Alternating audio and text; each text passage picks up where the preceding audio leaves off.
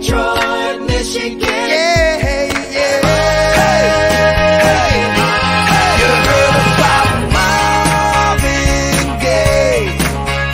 We got him. Can I get a witness? Talking about it's their USA. We got it. How sweet it is. We got those fine, fine super supremes. The kind of girls you see in your dreams. When you hear a thundering sound, you know it comes from Detroit town. Talking about Rosa Parks, we said her. Talking about Henry Ford, the inventor. Talking about Aretha, yeah. We got her. The queen of soul, don't you know? Bob Seger, yeah. We got him. And that old time rock and roll. Slim Shady set the world on fire. The big three, baby, and the finest cars. And George Clinton's peak funk all stars. We spend our days on the line and our nights in the bars. Detroit, Michigan. Yeah, yeah, yeah. Detroit, Michigan.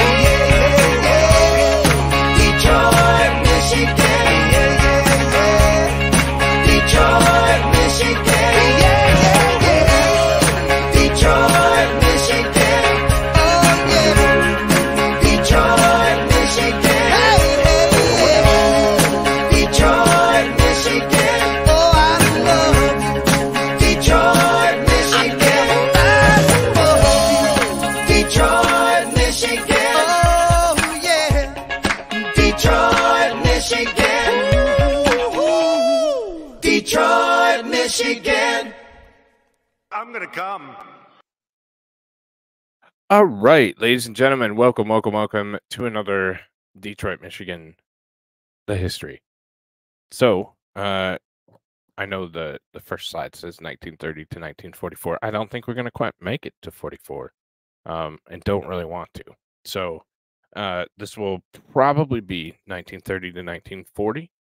And as usual, a lot of things happened that were very influential in the greatest city in the world. So let's say hello and we'll go right into it. Dog Mama, hello. Bad Dazzle, what's up, mate? Alex, what's up, man? Linda, hello, good to see you. Digger, hello. AP, what's up, buddy? All right. So, 1930. So we just got off the Roaring '20s. We just finished World War One, and we're starting to come into the Great Depression. So this encompasses the entire 1930s. So the 30s was rather light with history and with historic happenings. And I had to put a lot more work into finding things. But there was a lot of good things. They just didn't have anything on them. There wasn't any history on them. And I think in large part it's because this whole decade was part of this Great Depression. And it's a history in America that we'd like to forget about. It's a history in Detroit we'd like to forget about. And there's not a lot of good or happy or fun things that happened during this time frame. So the 1930s was the Great Depression. It was a severe global and economic downturn that affected many countries across the world. We're probably going through one of those right now. We're probably going through the Second Depression or about to, unless it can be arrested with war or that kind of thing. I don't know if anybody saw the news today, the real IRL news, but the news today was that Saudis, Iran, and there was a whole host of countries joined BRICS, and that does everything but end the petrodollar. So the United States is going to be in a bad spot again, and hence the reason why I think we'll certainly see another war because they'll try and drag us out of this period, the Great Depression. So we're gonna start with the vidya. And this is kind of related to Detroit, but it's the country as a whole. And it highlights the problem that we just came out of this big industrial boom. We just came out of this Henry Ford. We came out of, the greats. Thomas Edison was in Detroit inventing and manufacturing things. There was just a whole host of people that were making all these great products that would change the world and during the Industrial Revolution. And then nobody had money to spend. And there was nothing for anybody to do. And we started to see some layoffs, which will lead into things that we see future as we go down the road in this show. But there were a lot of downstream effects due to this and due to the start. So we'll start with this one.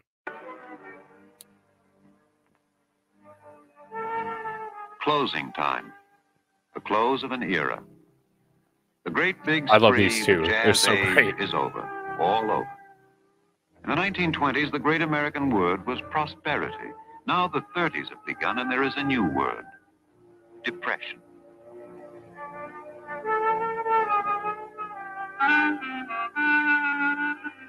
Little man, what now? Well, you can always sell surplus apples 5 cents a piece on the street corner. And if you're bewildered, panicky at what's happening to you in your country, you aren't alone. One of America's... And of course, I'm still on the draw. Let me see if I can do this. So, nope. You saw it. The sandwich boards, they would put their qualifications, everything about them, and just really try to do whatever they could to make themselves marketable, because the factory jobs were gone. That $5 a day that Ford was paying out was gone. It was just gone, and there was no production. The war production was over, so all the individuals that were hired for that were gone. They were unemployed. This is fun. I love the music of the 30s. Good deal. So there was a lot that just vanished. It was just gone, and people were making a decent wage. Like at Ford Motor Company, $5 a day. That was a big deal back then for a lot of the immigrants and a lot of the unskilled labor that was around. And to have that gone, where your next is selling broke people apples on the side of the road for a nickel a piece. What's up, Dave? How you doing, buddy? That makes that tough. That makes it really tough to get by. $5 a day wouldn't be much now. But it was huge back then. It was huge with the factories, and then we had all this overproduction, and it wasn't going to end anytime soon because they continued to produce, and there's backlogs of stuff, and people didn't have money to buy it. biggest industrialist has openly admitted, I am afraid. Every man is afraid.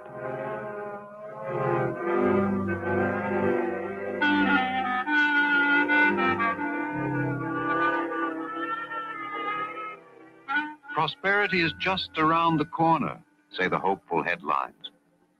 But around the corners wind the lengthening bread lines, and a whole new class of citizens appears in American society, the new poor. And when private charity can no longer carry the burden, the states are forced to act. The New York governor, Franklin Roosevelt, is the first to supply direct emergency relief to the unemployed. The same paralysis that lames the cities blights the farms. And out in the country, too, men are asking, what's wrong? What's happening? Farm prices have dropped disastrously, and a man's work no longer brings him a just return. The threat of foreclosure, of losing house and home, spreads through the conservative farmlands, and radical talk is boiling into action.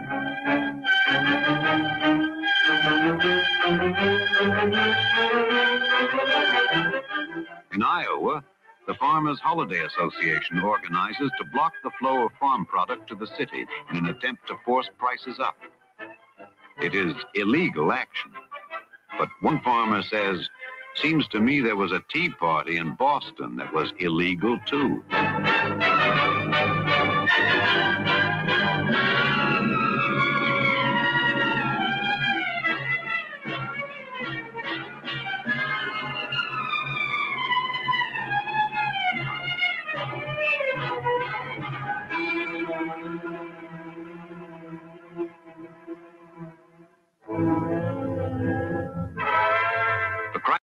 Well, that's awesome, David. But it's I talked about this the other day. Both my parents were born in 34. I can't imagine what my grandparents did to hang in there.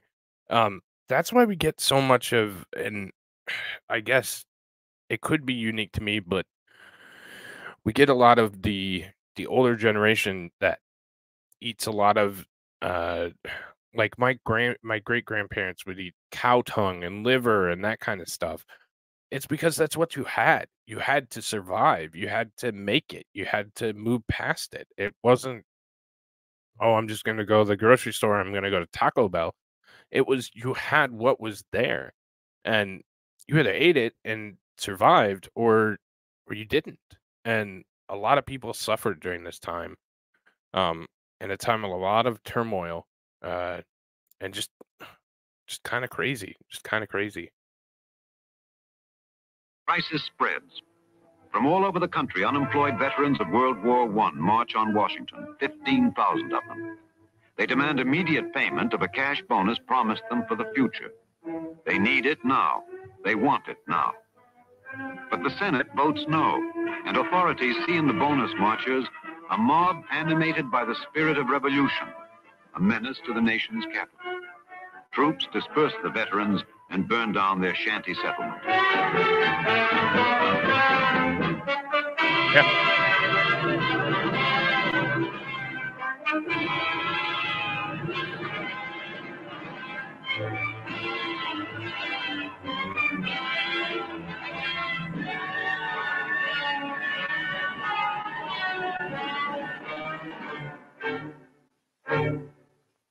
Not since the Civil War has such pressure, political, economic, social, centered on the White House. In the face of a hostile press and a divided Congress, Herbert Hoover makes unprecedented use of government power to encourage recovery. But his fundamental faith is in the rugged individualism of the American people and in private enterprise. Economic depression, he says, cannot be cured by legislative action. But the basic causes of the deepening crisis remain stubbornly obscure even to the business leaders summoned to the White House. The explanation offered by humorist Robert Benchley is as good as any. Now, what were the primary causes of the Depression, as we called it? Overproduction, maladjustment in gold distribution, overproduction, deflation, too little thyroid secretion, or plaque disease, too much vermouth, overproduction, and by the same token, underproduction. Then, too, there was the Gulf Stream. All of these helps lead to inflation, deflation, and overproduction, with a consequent depression.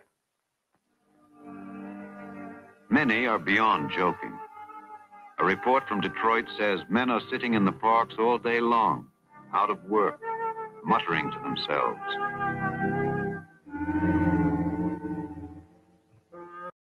And especially you have to take into account that time where if you weren't able to provide for your family, you were an absolute failure. Like men were held to a different standard. They were different characters, different ilk. If you weren't able to provide for your family, then there wasn't a reason for you to exist. Like it was very, very much so where people took pride in their ability and pride in their families and pride in their work, and it was on them. It was on them. They needed to do better. It wasn't the fact that the country was going through complete and utter hell. It wasn't any of that. It was because they needed to. They were men and they should have done better. And yeah, I can't imagine being a man in these days, and I couldn't either. It would have been so tough to go day to day, knowing that you're, you know, not able to do these things, not able to provide. Uh, Rugged, undeveloped wilderness. They had to build their towns from the ground up. They didn't have as much trouble as y'all did surviving. Yeah, but this is after 1. This isn't after 2. 2 hasn't happened yet. And it was across the world. I mean, it was exacerbated by the fact that we had the Dust Bowl, and we had union start coming into play. We had a lot of problems and a lot of issues. Like I said, you had the production, you had a bunch of war production, especially here in Detroit. We had this just massive war production that ramped up to provide ammunition and tanks and equipment for the troops. And then everybody got, kind of happy and maybe relatively complacent, and then it just all goes away. And you couldn't keep that many people employed. So I see it. I see why it was difficult. It certainly would have been difficult. And we did have a lot of that where people just went out west and, and did their thing. But yeah. Some succumb to apathy. Some are swept by alarm. You also had, I think it was Black Tuesday. It wasn't Black Monday. Maybe it was Black Tuesday. I forget, where the stock market crashed. So it affected everyone. It affected the farmers because of the Dust Bowl. It affected the industrial workers because of the wartime production. And then it also affected everybody that was in the financial sectors or the legal services or stuff like that. So my mom's folks were farmers in Oklahoma, so they had the Dust Bowl on top of the Depression. Yeah, and that's what it was. It wasn't just one thing. It wasn't just, oh, we're having trouble on the Great Plains farming. Spanish flu was in there. We just can't. There was a lot of things that happened all at once. And you get to the point where it's like, damn, this is a lot. And it was the industrial production. It was the unions coming in. It was the lack of farming in the United States. And then it was the professional services, the lawyers, the stock traders, all that kind of stuff. And it was a lot, and it was a lot all at once, and the country suffered for it. So. And bank after bank across the country is hit by panic withdrawals. New lines appear on American streets, depositors swarming to snatch out what savings they have left before it's too late. Banks by the hundreds, by the thousands are forced to close. On the eve of the presidential election of 1932, the whole financial system quakes and totters. And we'll get into Detroit did some interesting things in the 30s, the mid 30s. Like I said, this is kind of an overview of what kind of things are taking place in the 30s, and then we'll hit other points. So.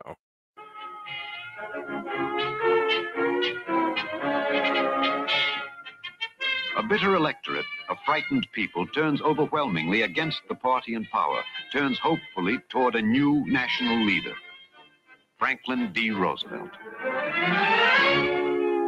His campaign promise, a New Deal. His campaign song, Happy Days Are Here Again.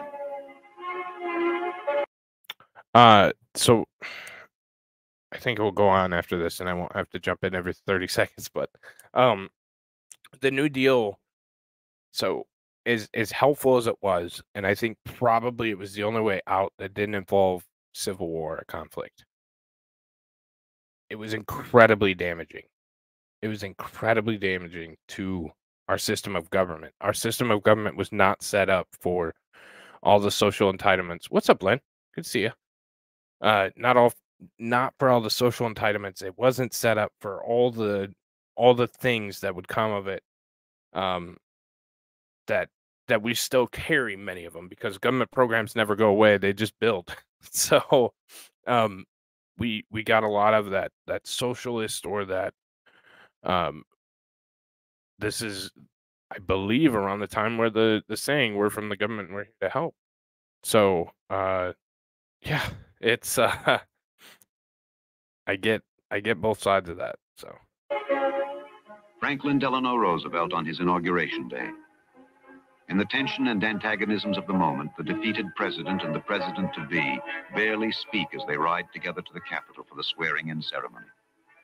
The day is overcast and sullen, shadowed by uncertainty in Washington and throughout the land. For America, something is ending this day, something is beginning, and no man can tell what. One thing only is certain on this 4th of March, 1933. The old order changeth, yielding place to new. hey, Dr. Butcher over on Rumble. Welcome. From the 32nd President of the United States in his inaugural address come words that electrify a people desperate for hope and assurance. This great nation will endure as it has endured, will revive and will prosper. So first of all, let me assert my firm belief that the only thing we have to fear is fear itself. Whatever may be said of him, this the people sense.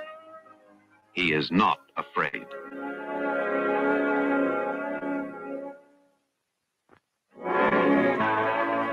That night, the new president promptly breaks with tradition. He does not attend the inaugural ball. Instead, he launches immediately on a program of legislation and reform without precedent in American history. The New Deal begins at once. This nation, he has said, asks for action, and action now. Action begins next day, Sunday. With Secretary of the Treasury Wooden, the president orders every bank in the nation to close.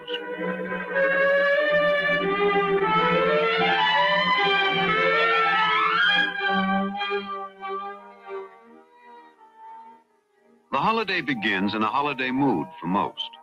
But to assure the public that the banks will reopen safely, the president hits upon his most popular innovation, an informal report direct to the man on the street, the fireside chat. Let me make it clear that the banks will take care of all needs. Hey, Bobby. And it is my belief that hoarding during the past week has become an exceedingly unfashionable pastime. You people must have faith. You must not be stampeded by rumors or guesses. Let us unite in banishing fear. We have provided the machinery to restore our financial system, and it is up to you to support and make it work. It is your problem, my friends, no less than it is mine. Together, we cannot fail. Now, every train to Washington brings its cargo of experts to join the great assault on the Depression. Economists, sociologists, statisticians, agronomists, idealists, world savers, each with a pet panacea, a surefire system to save the country. Somebody writes a poem about it. Tramp, tramp, the grand old party's breaking camp. Blare of bugles, din, din. The New Deal is moving in. Along with master politicians like James Farley and Louis Howe, the president surrounds himself with bright young college professors, such as Raymond Moley, Rexford Guy Tugwell, and Adolph Burley, men who generate new ideas and new policies. They are the brain trust of the Roosevelt Revolution. Bill after bill pours into Congress from the White House. Whatever Roosevelt wants, he gets. The House is burning down, says the Republican floor leader, so give the president anything he needs to put out the fire. Through 100 historic days of a special session, every New Deal measure passes without question. Unprecedented power for a commander-in-chief.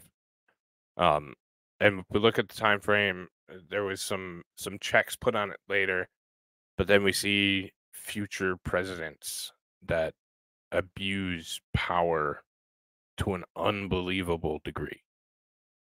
And this is where it started. He got full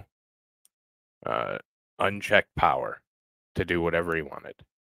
And again, I think it was the right thing for the right time, but it sets up for future where you can use that if there's something like a crisis, or if there's something like a pandemic, or it just gives them, when we do this, there's never the foresight to see that it will affect us 50, 60, 70, 80, 100 years in the future. And that's how our system's set up, is once something is given the green light, there's no putting it back in the bottle. That is now precedent, and it will continue to be. Yeah, FEMA. Yep. So The country demands bold, persistent experimentation, the president says, and the country gets it. Secretary of Agriculture Henry Wallace launches the AAA, a program for managing and controlling America's farm resources. The new Secretary of the Interior, Harold Ignace, administers the PWA, a program of public works designed to create jobs for the unemployed. The Secretary of Labor, Frances Perkins, first woman cabinet member, expert in employment problems, an advocate of economic planning. plus we got a lady in a cabinet problem. You know, I'm kidding, but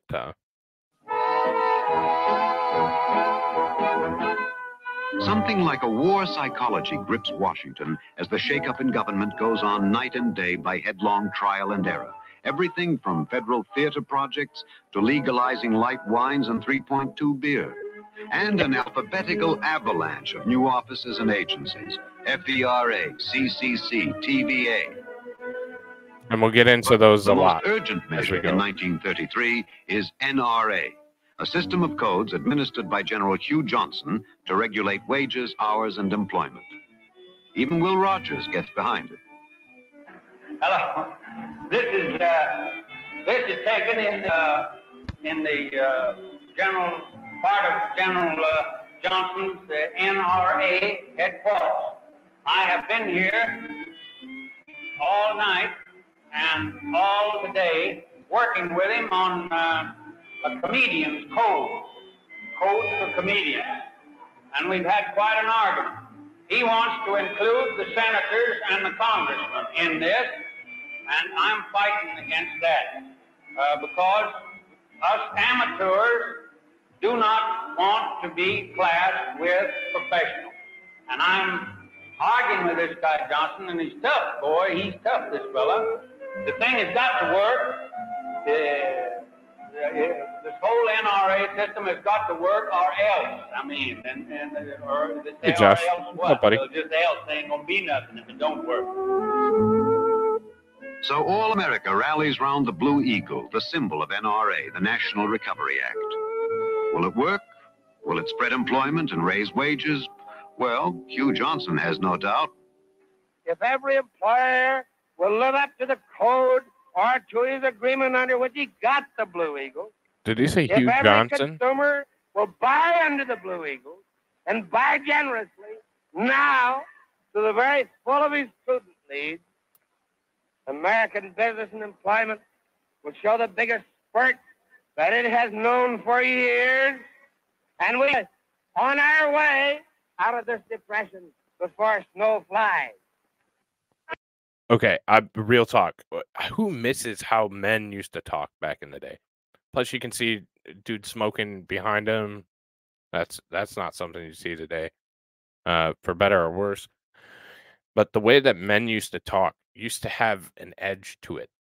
There used to be something more to it. Now you hear politicians talking, "Gee, I just want to go to sleep." Like this, they had just more of a. There was more grit to them. There was more edge to them. I like that kind of. Government by ballyhoo, some call it, and denounce NRA as national regimentation, alien to the American way. But most are caught up in the color and excitement of the times. Hasn't Roosevelt said, we are on our way and heading in the right direction? Then they just called me out and said I'm not a real man.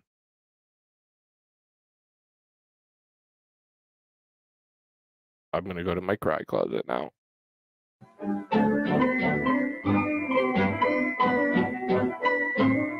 All of them.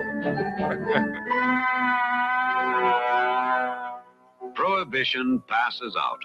At 35 and a half minutes past 3 on December 5th, 1933, Utah becomes the 36th state to ratify the 21st Amendment, repealing the 18th. Beer is back, not just 3.2, but real beer. 8 states remain dry, but in the other 40, what's yours? Anything goes.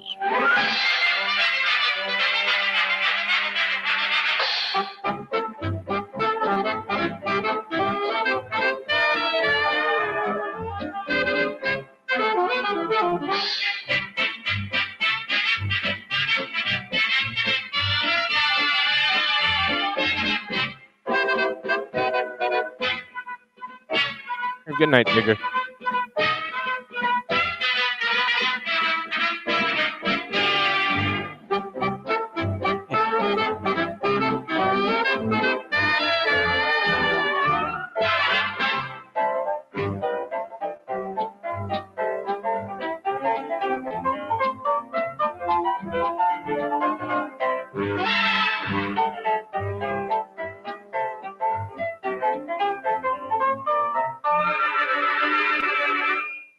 A new day in new times. And who can say what will happen before another morning rolls around? Things are going on all the time nowadays that would have seemed impossible a few years ago. Some people worry what effect all these changes and reforms will have in the long run. But the new dealers say people don't eat in the long run, they eat every day. So the changes keep coming. What's going to happen next? Allegedly. We don't know. We can't say. We're wondering. One thing that's happening, men are going to work for the government by the millions on new buildings, roads, schools, bridges, anything to get the forgotten man, as Roosevelt calls him, off the bread lines and on the job. Any job. WPA. It stands for Works Progress Administration, but critics say it really means we poke along. The boondoggling, the shovel leaning, becomes the target for anti-administration wits.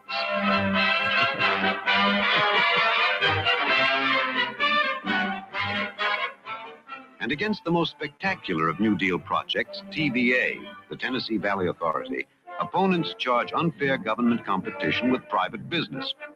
But TVA generates cheap power for millions of homes and factories in a blighted area. It works, and it grows. Few object to the Civilian Conservation Corps, the CCC. It takes thousands of young men out of the towns and cities where there is nothing for them to do and puts them in government camps where there is plenty to do. Work that conserves the soil and replenishes the forests.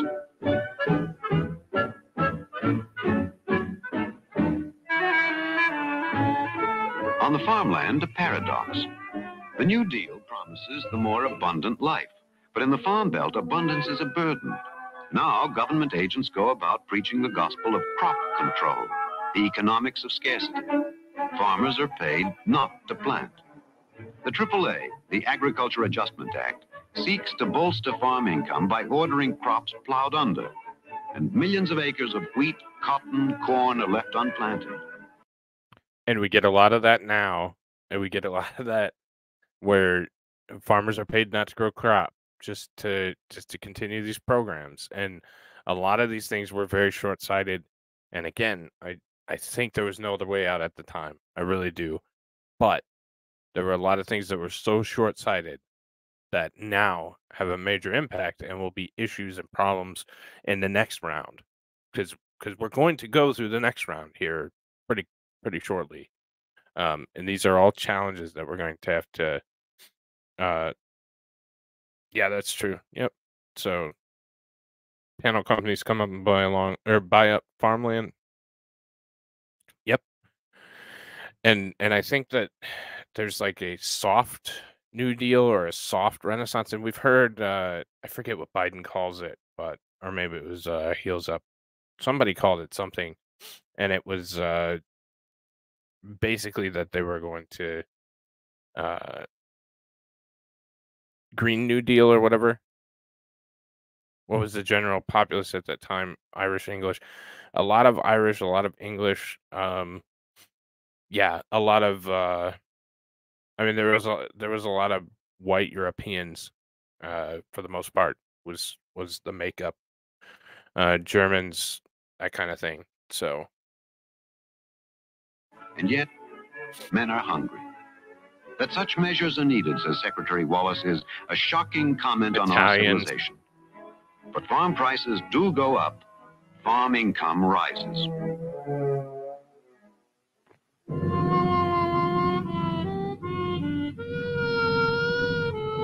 To the troubles man makes for himself in the 30s, nature adds disasters of her own.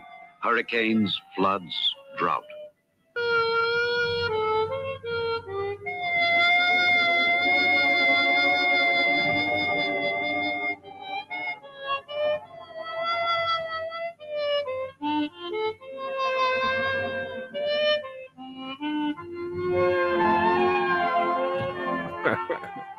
John Steinbeck tells the tale that is told of the Okies, and he calls it the Grapes of Wrath. They took the migrant way to the west. In the daylight, they scuttled like bugs to the westward, and as the dark caught them, they clustered like bugs near to shelter and to water. And because they were lonely and perplexed, because they had all come from a place of sadness and worry and defeat, and because they were all going to a new mysterious place, they huddled together. They talked together. They shared their lives. They were not farm men anymore, but migrant men.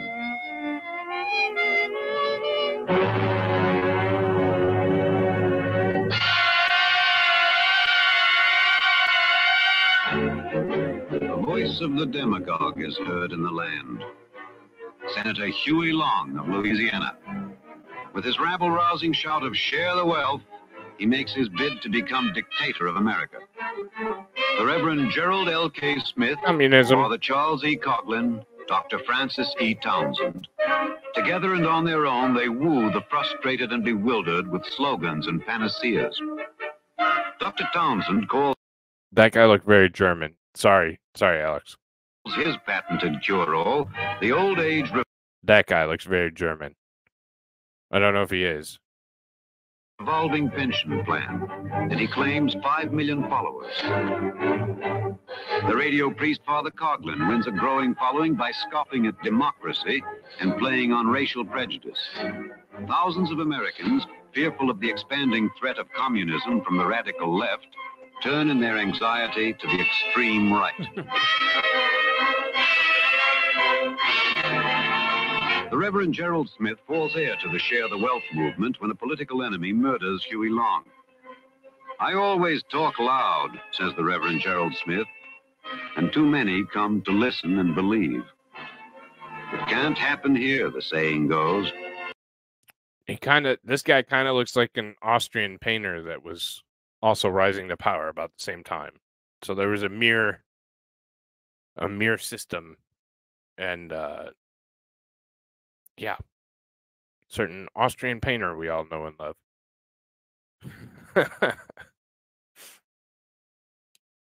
The gesticulating, yeah. I mean, people think you're nuts if you did something like that today. I don't. It's different. It's different. But no, for real. I mean, you see a lot of similarities with the Socialist Party in Germany. At the same time, that similar things were happening here and had a lot of support. So. But it seems to be.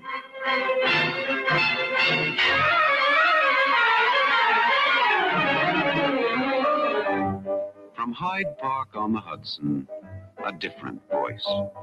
Franklin Roosevelt relaxes with his wife and grandchildren at his ancestral home. Out of this patrician background has come his sweeping program of social security and reform, a lifetime in public service. Despite inherited wealth and privileged position, he has somehow acquired the common touch that endears him to the common man. A personal magnetism, an inner buoyancy have smoothed his path in politics. Once he said to Orson Welles, "You and I are the two best actors in America."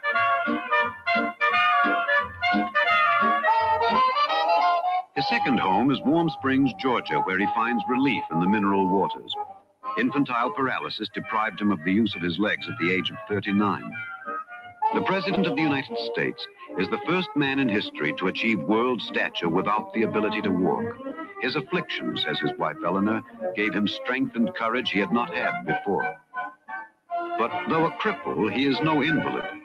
At Warm Springs, he becomes Dr. Roosevelt and frolics with his fellow victims, whom he calls my gang.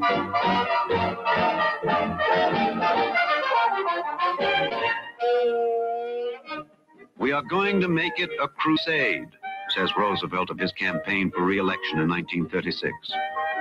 Though major New Deal measures like NRA and AAA have been declared unconstitutional by the Supreme Court, millions of men have been put to work, and the National Business Index has almost doubled. All across the land, beautiful the president is hailed as a gay crusader who has led his nation out of the economic wilderness without... Did they just say he's a gay crusader? I think they did. Dictatorship or revolution. To the many who feel that happy days are here again, he is FDR, the champ.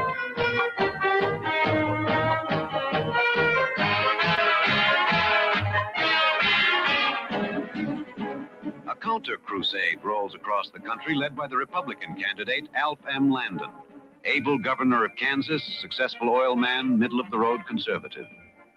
For him and for many, the basic campaign issue is that of governmental power and its abuse. He says, the question raised for this issue, what power the government shall have and what power they were adult girls. Have, can be the difference between representative government and an organized authority wielded by one man. Against that one man, that man in the White House, the Republicans charge that he is destroying the American way of life, that he is leading the country down the road to socialism, that he is Franklin Deficit Roosevelt whose spending has increased the public debt by billions. Let's make it a Landon slide.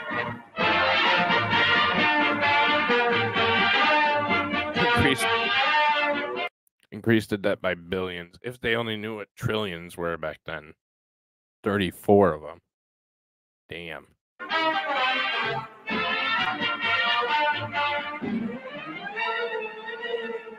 Election night, 1936. Roosevelt takes every state in the Union but Maine and Vermont and wins huge majorities in both houses of Congress. It is the greatest political sweep in history. During his campaign, the president said, "This generation of Americans has a rendezvous with destiny." The United States, moving toward that destiny, enters the second term of Franklin Delano Roosevelt. So, that is a little bit about what was going on in the 1930s. Also, in the 1930s, officially in 1928, but it actually starts in the 1930s.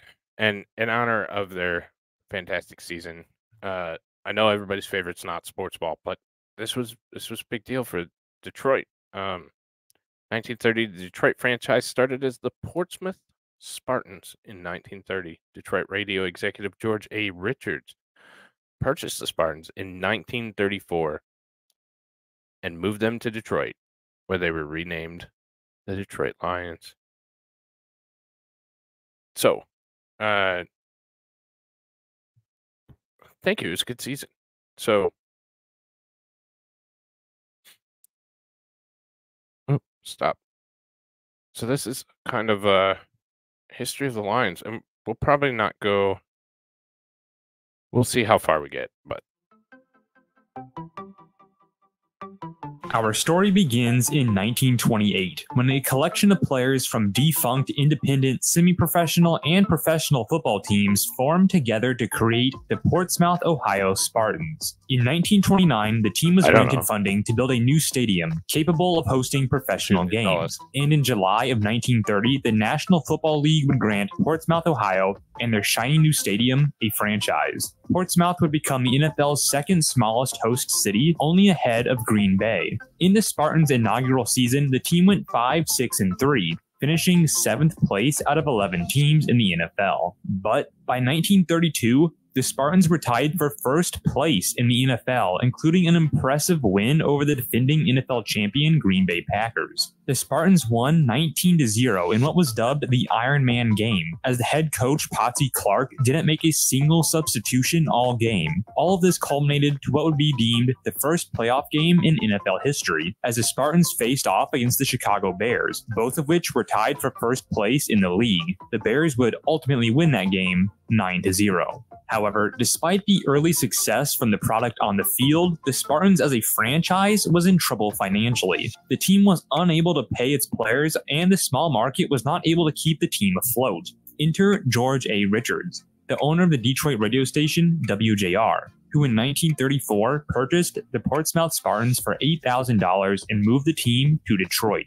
George A. Richards would name the team the Detroit Lions. Richards had a dream: to build a team that reflected the Lions as the king of the jungle, as he believed his football team was good enough to be the king of the NFL. But like all dreams, there you go. It can only last so long, and That's eventually you have to wake up.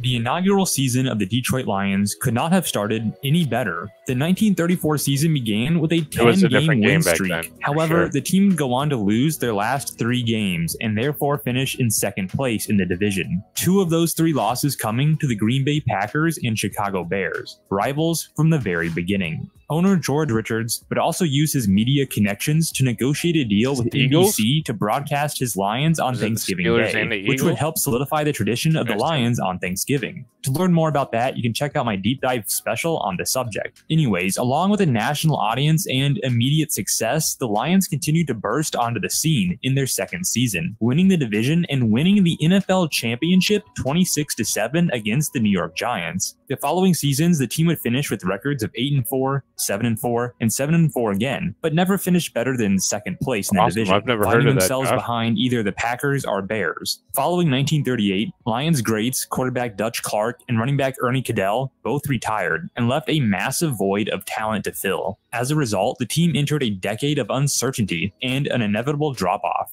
The team saw a win-loss records ranging from 7-3 all the way to the dreaded 0-11. In fact, that 0-11 team was so bad that it never scored more than 7 points in a game all season and were shut out 5 times. The struggling Lions also featured the, so far, last instance of a scoreless tie in NFL history. But the decade was also home to reasons for hope, as the team rebuilt their roster and made moves for young stars. In fact, many considered the roster to be mostly championship ready, with the only thing missing being a franchise quarterback. In 1950, that would all change and bring on a decade of unseen prosperity. The Lions would trade, get this, a fullback, Camp Wilson, for quarterback Bobby Lane of the New York Yanks. Oh, how the times have changed. A fullback for a quarterback. That would be absurd in today's NFL. Either way, as funny as that trade sounds, from today's standards, it turned out to be the missing piece for the Detroit Lions. We'll see if they talk about it. Very winless. Okay. Yeah, we might go through the whole thing just because I'm interested too. But so Bobby Lane, the curse of Bobby Lane, he said the Lions won't win again for 50 years. And we didn't. We didn't ever since Bobby left. Matthew Stafford was supposed to break the curse because Matthew went to the same high school as Bobby Lane. A whole bunch of lore there. He obviously didn't. But yeah, scoreless tie in the NFL. That's crazy. Defense was a lot more important back then. Who improved to 7-4-1 in Lane's first season under center, followed by a 9-3 record in 1952, which led the team to the playoffs for the first time in 17 years. They would defeat the Los Angeles Rams in the National Conference Championship and move on to face Paul Brown's Cleveland Browns for the first of 4 championship meetings between the two teams throughout the decade. The Detroit Lions would take home the first matchup 17-7. They followed that up with an absolutely dominant 1953 season from start to finish. It began with a team selecting future Hall of Fame linebacker Joe Schmidt in the 7th round of the draft, and then going 10-2 in the season, sweeping the Bears and the Packers in 4 consecutive weeks. That squad would finish with 7 Pro Bowlers and 8 All-Pros. and to put the cherry on top, won the Oh, it's 'cause championship players were in the 17 to war. 16 Okay. over the Cleveland Browns. In 1954, the Lions would go 9-2-1 and meet the Browns for the third year in a row in the championship game. However, this time Paul Brown would get his revenge with a 56-10 stomping. The stunned Lions would stumble to a 3-win season in 1955, but bounced back to 9-3 in 1956 and a first-place finish at 8-4 in 1957. The Lions were back in the playoffs after a 2-year gap and would face off against the San Francisco 49ers. But by halftime, the home team 49ers had taken a 24-7 lead over the Lions. Was this Lions team actually a fluke? Did they not deserve to return to the playoffs? I mean, after all, their starting quarterback, Bobby Lane, was out with injury, and the team was relying on backup Tobin Rote. Well, the thin walls at halftime provided all the motivation they needed. Through the wall, they could hear a celebrating 49ers team that believed they had already won the game based on the score. The teams would come out in halftime and the 49ers would score a field goal on the opening drive. However, that would be the last points they scored for the remainder of the game. The Lions' backup quarterback led the team to a 24 unanswered point comeback to win 31-27 and send the Lions to the championship game. The team It's kind of what happened just last weekend, but the other way around. We were up big at half and would face would be, of course, the Cleveland Browns, the team that had shell-shocked them just 2 years prior. But backup quarterback Tobin Rote and the Lions were fed up and returned to the favor with a 59-14 domination over the Browns. I didn't. It would be their third championship in 6 years, in 4 in their first 28 years of existence. The Lions and their fan base were at the pinnacle of their success, a feeling of redemption and pure bliss. However, as I mentioned at the beginning of this journey, all dreams do come to an end, and actually, I just reminded myself what comes after 58, so we're good. But yeah, so that's how the Detroit Lions got started. Then they were absolutely horrific, and still have not made a Super Bowl. But it's interesting that championship game, or NFC championship game, before it was the NFC, but we played San Francisco, and Niners are known for it at times sending out their cheerleaders out in the second half. Neat. So that's pretty much the exact thing that happened this week. So that's this last weekend. Big halftime lead, score flips, and close to the same score. So, but of course it's not fixed or anything. Nah. So we start growing, or we have been growing. We've been growing up to this point every time we do a census or do a kind of a look at our population. So in 1930, in Detroit, there are 1,568,662, according to the 1930 U.S. Census conducted by Census Bureau. 1 month from April 1st, 1930, determined the residents' population of the United States at that time was 122,775,046, and that was an increase of 13.7% over the 1920 census. So we're still... That sucks.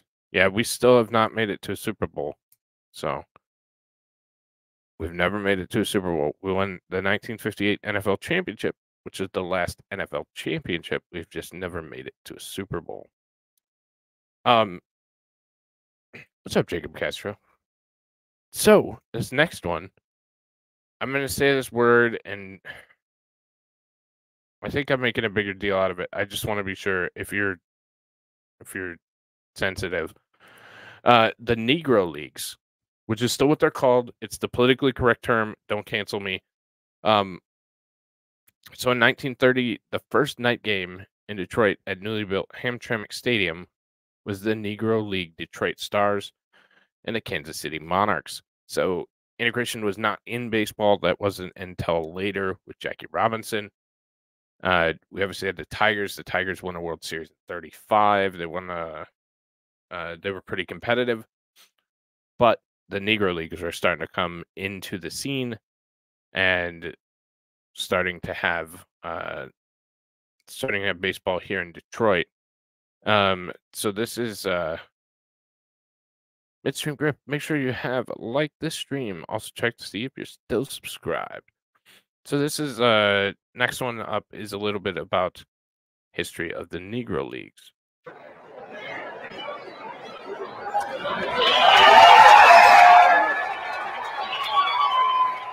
Blacks playing baseball was not a new phenomenon. We've been playing baseball since slavery and has been traced all the way back to Caribbean roots. So this game, which has been held as America's national pastime, certainly has been embedded in the hearts of African American and people of dark colored skin for a long time. Is it getting better? Do you feel the same? Oh, I probably misspelled it then. Will it make it easier on you now? You got someone to blame. These athletes were so passionate about the game of baseball that they were willing to endure whatever social adversity confronted them as they traveled the highways and byways of our country just to play baseball.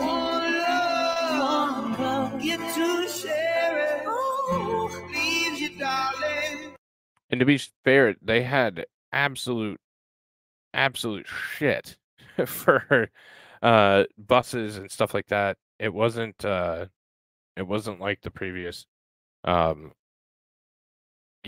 the buses, the hotels, the stopovers. I did spell it Nergo, didn't I? My apologies.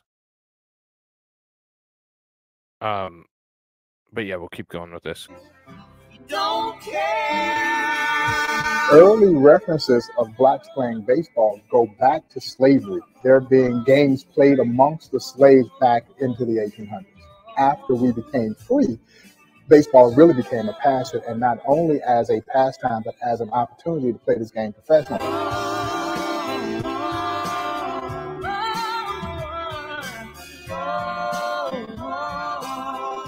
Moses Fleetwood Walker would ultimately become the first known black to play on an all-white professional team.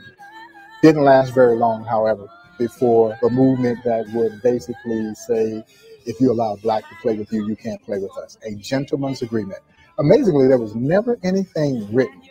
There were men and women who were as American as anyone, going to war, fighting the same kind of racism in other countries that we were being asked to accept at home. The sentiment was simple. If they can die fighting for their country, they ought to be able to play baseball in this country. Have you come to raise the dead? The architect of black baseball really was Rube Foster. You see, Foster created the style of play that became signature of Negro Leagues baseball. Very fast, very aggressive, very daring. There would be Rube, who was credited with inventing the screwball.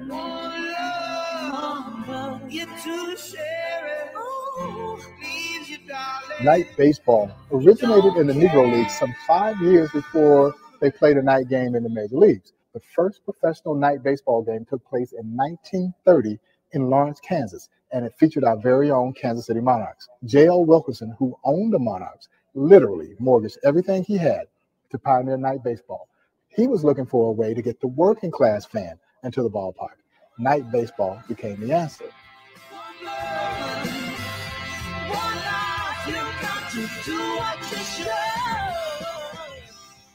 Gibson and the great Buck Leonard, they certainly were Babe Ruth and Lou Gehrig of the Negro Leagues. Thunder and Lightning, as they were known. Leonard, classic line drive hitter, great first baseman. He was compared to Lou Gehrig.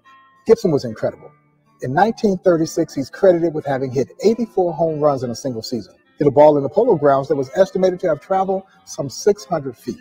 He is still believed to be the only man to hit a ball completely out of Yankee Stadium. When you think about baseball, and you think about Satchel Paige in particular, he really epitomizes what the athlete in the Negro Leagues is like, the superstar athlete in the Negro Leagues. Satchel Paige, of course, one of the highest paid baseball players in the history of the sport. I called him the game's first free agent because he literally sold his services to the highest bidder.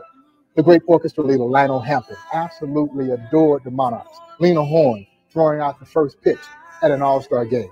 The legendary Cab Calloway had his own semi-pro black baseball team. And interestingly enough, all the jazz musicians wanted to be baseball players. All the baseball players wanted to be jazz musicians. So it was only fitting that they would come together here at 18th and Vine, where you had the best of both worlds, jazz and baseball.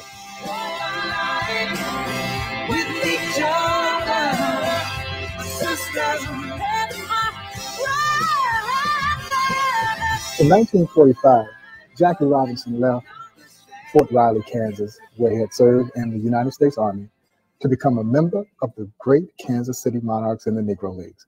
He would spend one season with the Monarchs, primarily as a second baseman, and at the end of the 45 season, would sign his contract to play with the Brooklyn Dodgers. Robinson was certainly the best prepared to deal with the racial hatred that he would be confronted with. Did I disappoint you? He had been a celebrated collegian at UCLA. He had played with and against white athletes. He had served in the military. He was disciplined. He was married. He was stable.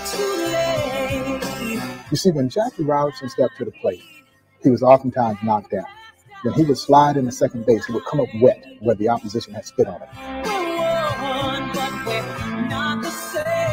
They did everything imaginable to break Jackie, but Jackie was not break. When you think about the fact that he's literally carrying 21 million African Americans on his shoulders when he walks across those lines.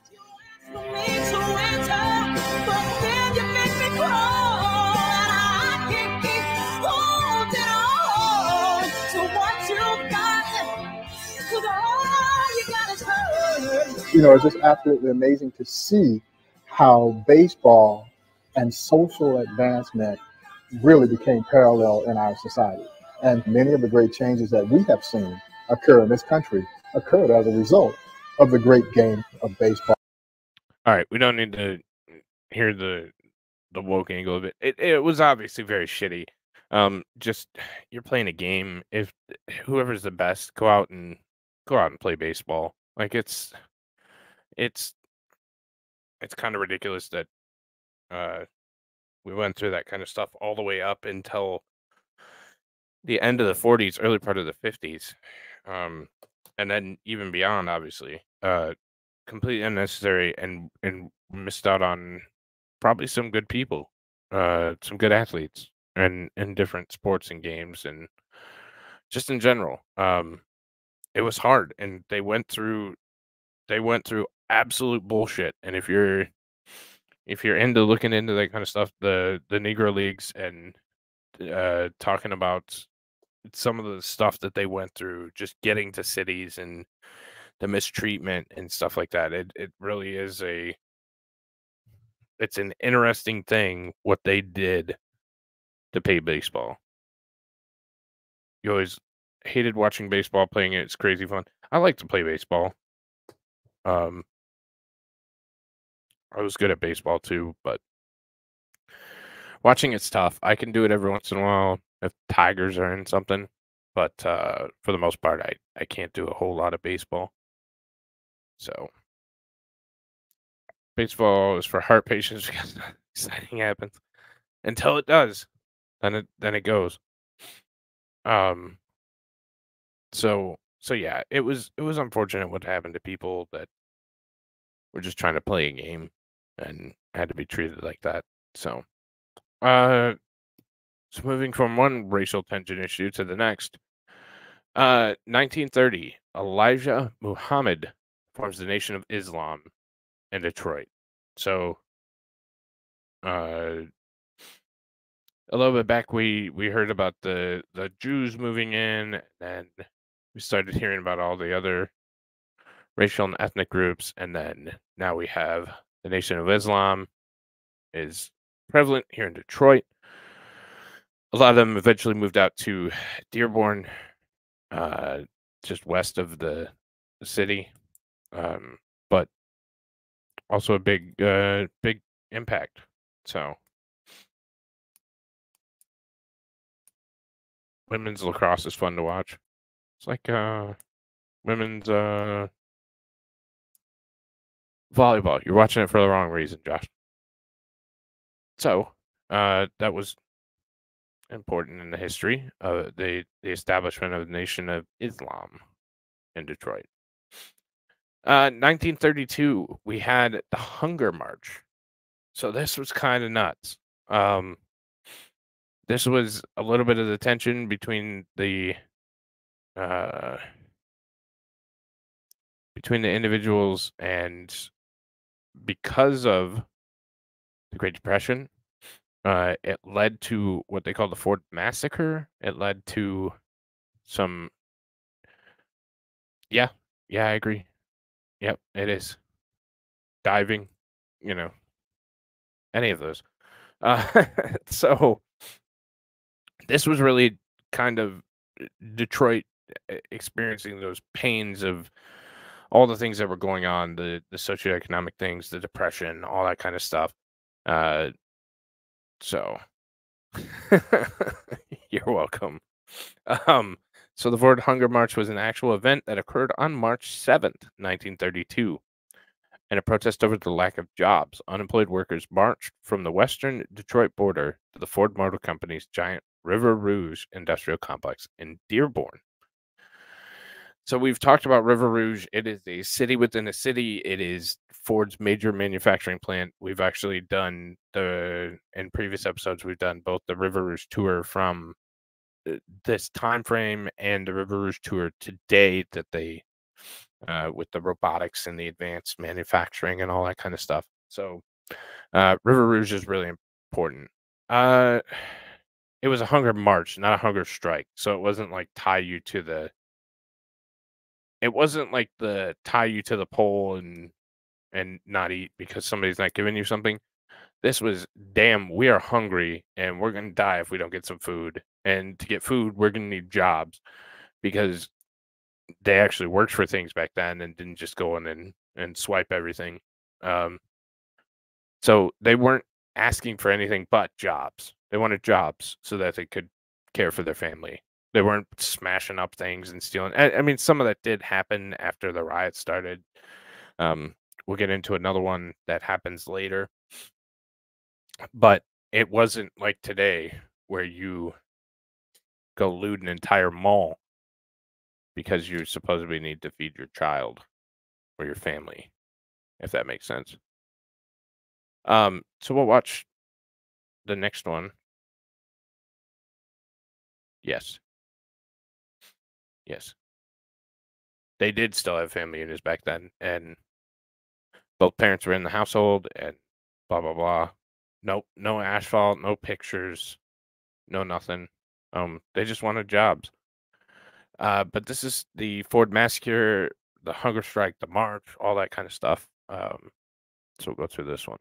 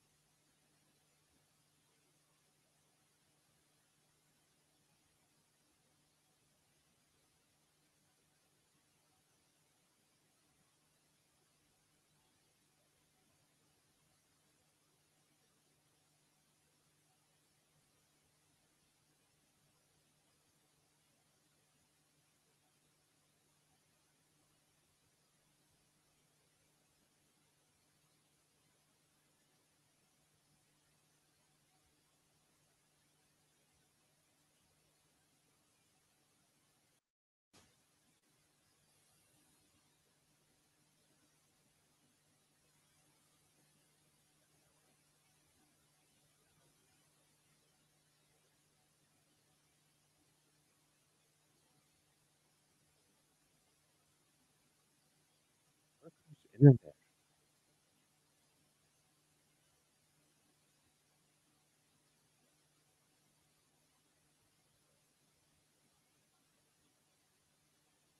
Despite the bitter cold and snow, unemployed workers from Ottawa and other industries marched to Grand Circus Park to petition for relief.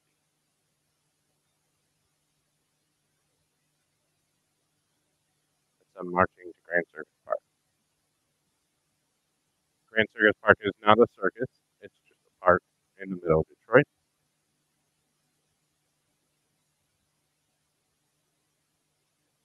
Protecting against President Hoover and Mayor Murphy's starvation program.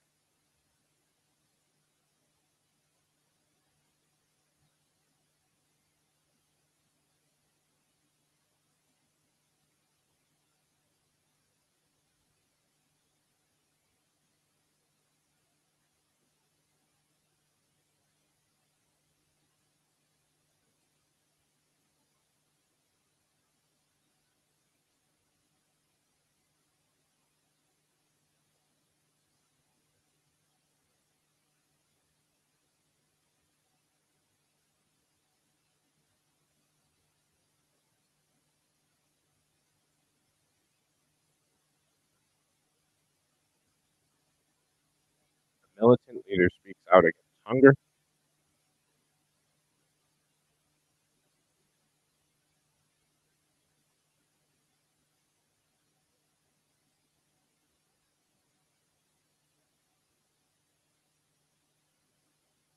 Ford guards and local police attack unemployed workers with clubs, tear gas, and guns at the Fort Bruges plant.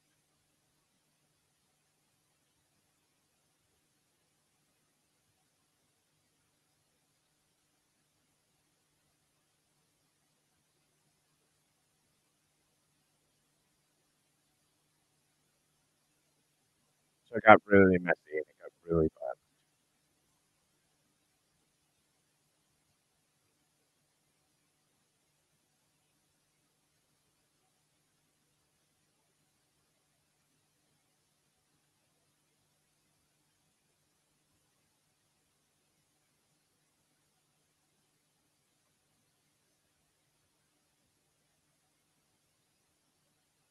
4 young leaders were murdered.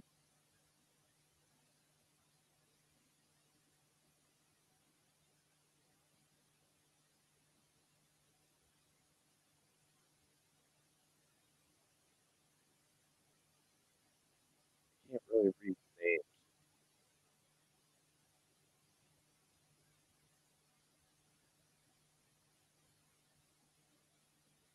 They asked for food and jobs.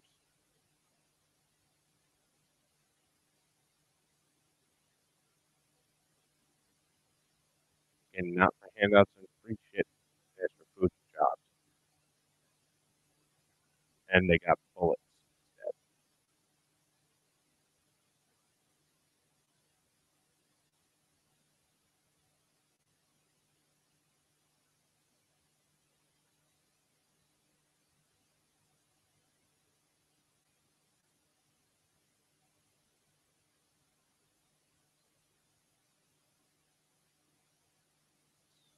Smashed Fort Murphy police terror. That's the inside. Protests held in New York and other cities against murder of unemployed. And realistically, the government is probably like, well, if they're dead, they can't, don't have to worry about them anymore.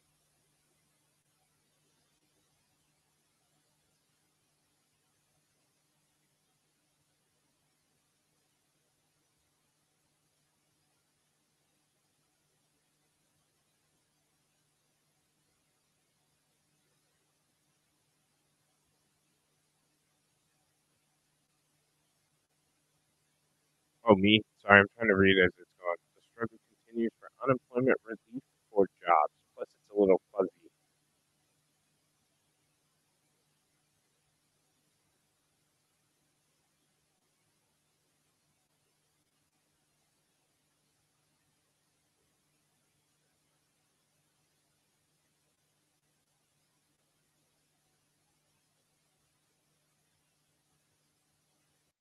There's like a little bit of fuzz. Hopefully that's better. For freedom of all political prisoners. There's like a heavy fuzz that was coming through. So it was, I wonder if that was it or if you still can't hear me.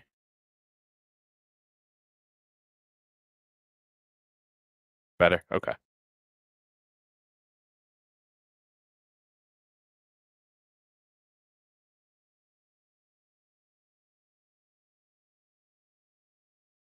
Build the Auto Workers Union. And so that was the first real push, too, for the unions to start moving. So, well, yeah, that must have been what it was. It was just there's like a heavy buzzing to the old film. So, so it was probably difficult. So, I apologize for that. But yeah, so they marched, they wanted jobs, they wanted to work, they wanted to provide for their family, and that's all that they cared about. They didn't care about anything but an honest day's work, going to do their thing, and so on and so forth. Um, so it's unfortunate. It's unfortunate. But it was a tough time, and again, the industrial work in the cities were not something that had a lot of opportunity at the time. So, unfortunately, that's what happens. So, then we will go on to this is supposed to be 32, and I was going to change it, but then I said, hell, we'll just tell you. 1932, Detroit's electric streetcar system peaks in size with 30 lines stretching 534 total miles. So electric streetcars were the preferred method. There is a conspiracy theory that went away because of Ford Motor Company. And that's why we don't have mass transit in Detroit. The best we have is the Q. The Q is shit. Goes down Woodward. It has like 3 stops, probably more than that, but there's like 3 usable stops, and it just goes straight down Woodward and back. Before that, we had the Detroit People Mover. I don't know if it's still up, but we'll get to that later. But this was the original mass transit. This was the original transit for the city of Detroit, and this was the peak of that system. So, and I think they were pretty cool. We all have our favorite memories of Detroit, whether it's the department stores. They were like mini trains. Or the movie theaters. I feel like that's so loud. Or even the ice cream fountains. But what connects us to all these places might be what connected them in the past. The streetcars. I remember about the streetcars that it cost 6 cents to ride, and the transfer was 1 penny. 1 penny. You had to run out to the center island to get out of the thing and avoid all the cars, just getting out to where you boarded the thing. Then the thing would take off, and they had kind of a direct drive. So when they floored the things, I mean, they'd throw you backwards. They were fast, and when they got going, everybody got out of their way. They're really fun, with the bells clanging and the sparks flying off the top. The politeness of the conductor, the brass gleaming in the daytime and in the early twilight, the ding, ding, ding of the bell.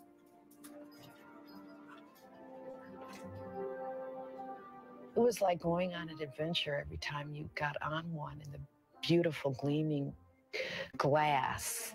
I mean, they were just very elegant. As you got closer to the downtown area, once you passed the David Whitney building, you had Russicks and you had Grinnell's, you had DJ Healy's. God, it looks so much different. They had Siegel's. Frank and Cedars used to be on Woodward Avenue. There was one restaurant called the Ambassador that made the greatest grilled cheese sandwich you ever wanted to eat. It was an open-faced grilled cheese sandwich. Damn. You don't think a grilled cheese is so unusual, but theirs was unusual. I hate grilled cheese, by the way. The neat thing was it went all the way, if you stayed on the Woodward car, went all the way out to 8 Mile Road and turned around right at the city limits. And I remember riding them just for the fun of it, because I was such a streetcar fanatic at the time. Just got on a ride out there, go out, ride back, just to be riding on the things. I never thought of the streetcars as romantic or wonderful until I found out that they were going to disappear. And my children were very young when they took the last Woodward cars off the line. So we went down and everybody got a ride on the streetcar. I'm not sure they remember that very much, but I sure do.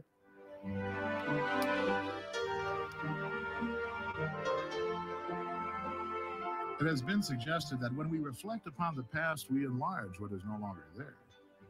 Could the giant stove and Hudson's flag really be that big? Were summers at Jefferson Beach and ice skating on Belle Isle really more fun back then? Was music really sweeter at the Vanity or in the Valley? In the final analysis, perhaps it is not the places or things that count the most. Olympia. Maybe it's the people with whom we shared the good times, our families, our friends, or even complete strangers. Thank you for sharing. All right. We're not going to go through this right now, but I despise grilled cheese. I will throw it on the floor. I hate grilled cheese. Hate it with a passion. It's one of the things I hate the most on this planet. If somebody nuked every grilled cheese for the rest of my life, I would be totally content with it. With that being said, I totally missed something, and it wasn't in any of the research, and I thought it came later, and I guess the other one did, so I'm going to take that back and not say anything, because I was doing more research, and I'm like, well, shit, it's right there, so it has to have already been there. So, you'll find out later, because I'm not going to spoil it. Maybe I'll go down there. Maybe I'll make that part of my trip when I go down there. You guys are like, what the hell are you talking about? Well, you'll find out. No, just any grilled cheese. Anything at all. Nope. I'm out. I'm out. So part of the New Deal program was the FHLB. In 1932, the Federal Home Loan Bank Act was passed. This act served to form Federal Home Loan Bank Board, which supervised loan institutions and lower the overall cost of home ownership, if I can say that. Ugh, sorry. So there were a lot of these federal programs, as we'll get to, and we'll see a little bit more as we go on. A lot of them, a lot of different programs. And actually, I didn't think I was going to, but I'm going to, because that makes more sense if I just do it that way.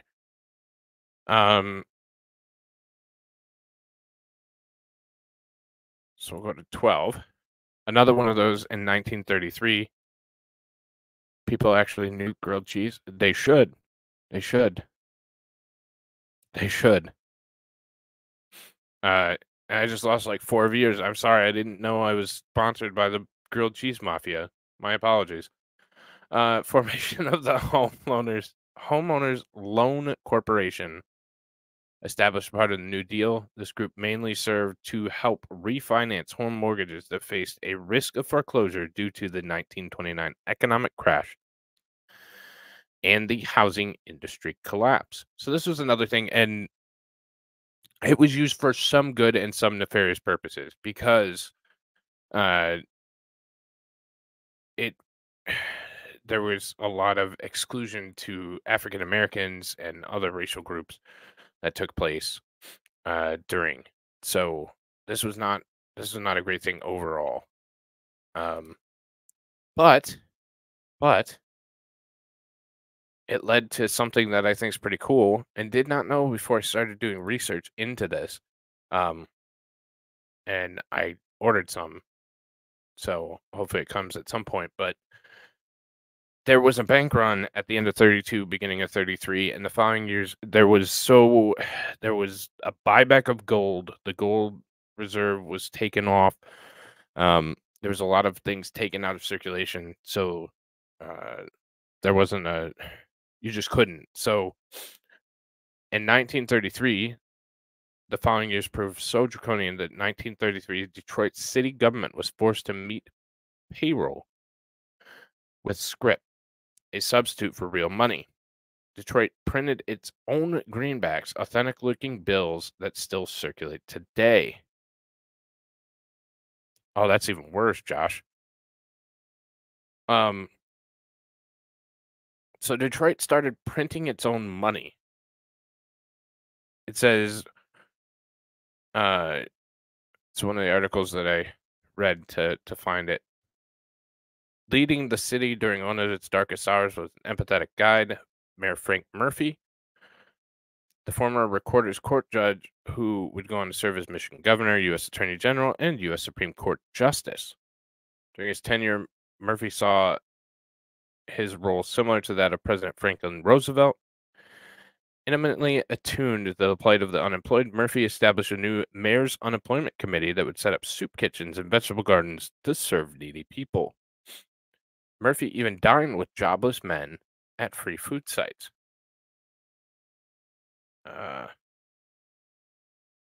Detroit also had a welfare department, one of the few municipal agencies in the nation. In 1932, the department assisted homeless families by placing them in vacant homes owned by the city. The support was urgently needed, according to the Free Press. By the summer of 1932, landlords threatened some 100 tenants per day with eviction. Massive layoffs at each of the Detroit automakers made the city's situation especially acute. 80% of Detroit's manufacturing capacity stood idle. By 1933, Michigan's jobless rate stood at 34%, while Detroit's rate of tax delinquencies was at the highest in the nation. Amid the final carnage, Roosevelt took Michigan in a landslide in 1932, making FDR the first Democrat to carry the state since Franklin Pierce in 1852. Determined to respond with bold action, the new president also saw his role as a counselor to the nation. So, as the Depression wore on, Detroiters in early 1933 began to withdraw from their accounts to tide themselves over. The First National Bank of Detroit was forced to honor some $250 million in withdrawals in 1933. That is insane. Collectively, as much as $3 million a week was flowing from the city's financial institutions, which included the Guardian National Bank of Commerce and the Union Guardian Trust. If these institutions were to fail, experts believe the remaining banks in Michigan and would cascade to failing the entire nation would soon follow. So, 250 million. Let's do the inflation calculator.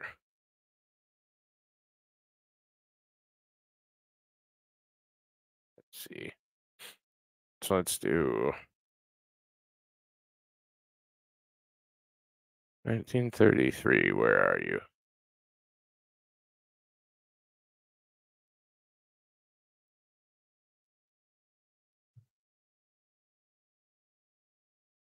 Oh, well, let me do 10 million. We'll just have to.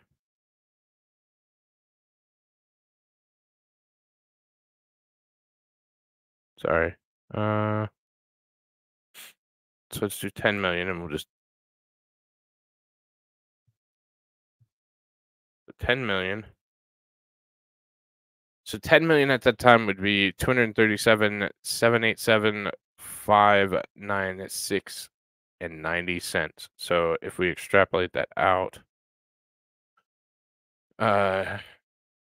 so 237,787,596.90 times 2.5. So the money that was paid out was $594,468,992.25. So that's a lot of money. A lot of money. So of course they needed to do something different. An emergency measure, Michigan Governor William Comstock declared a state bank holiday at 1 a.m. on February 14th, intended to first last only 8 days. It was extended to March 6th, so it lasted a lot longer than 8 days. On that date, newly inaugurated Roosevelt, alarmed at panic withdrawals nationwide, imposed a national bank holiday, which remained in effect till March 13th. So for a month, they couldn't access banks. These measures put on pause all banking activity, avoiding potentially disastrous bank runs until a permanent solution could be found. While the bank holidays allowed institutions to avert insolvency, they were left with a huge problem. How were people supposed to survive without access to their cash? The solution was one of last resort, scrip, also known as promissory notes, that would circulate as an alternative medium of exchange. So basically, they're promissory notes, and this is what one looks like. So they're promising when the bank reopened that you could get your $20. City scrip accepted for room, meals. So, I mean, there was a lot of the Hudson Company was allowing them. There was a lot of people that were using these. They were issued from denominations from $1 to $1,000, and they were used in lieu of money because no one had money because you couldn't get to the bank at all. Would I eat a grilled pizza? Maybe. I don't know that I wouldn't. Aren't all pizzas grilled? I don't know. Potentially. So, I think it's kind of cool. I looked into it. I'm gonna grab me some City of Detroit money as soon as it gets here. But just kind of a neat premise and a decent solution to a problem. I mean, it had to be reconciled when the banks opened up, but they essentially made their own money that could be used to, you know, make other money when everything opened back up. So, all right. So, Detroit has its own money. Pizza are baked in an oven. That's what I figured. No, wait. I don't know what you're talking about, Dazzler. I'm moving on. The Detroit Industry Murals. We talked about this when we talked about the Detroit Institute of Arts a while back. This is one of the big things. It's on the wall in the main hall. But Diego Rivera, Detroit Industry Murals 1932-33 are a series of frescoes by the Mexican artist Diego Rivera, consisting of 27 panels depicting industry at the Ford Motor Company and in Detroit. Together, they surround the interior Riviera Court at the Detroit Institute of Arts, painted between 1932 and 33. They were considered by Riviera to be his most successful work. They're beautiful. I've seen them in person. They're massive. They're beautiful. Hang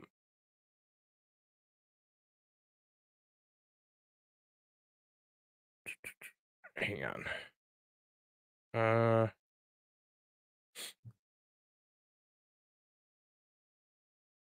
And of course, Riviera was a hardcore political activist.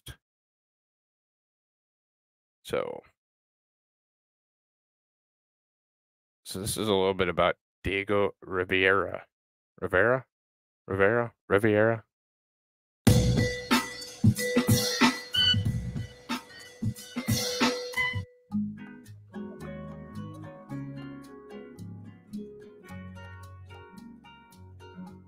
In 1886, Diego Rivera was born in Guanajuato, Mexico.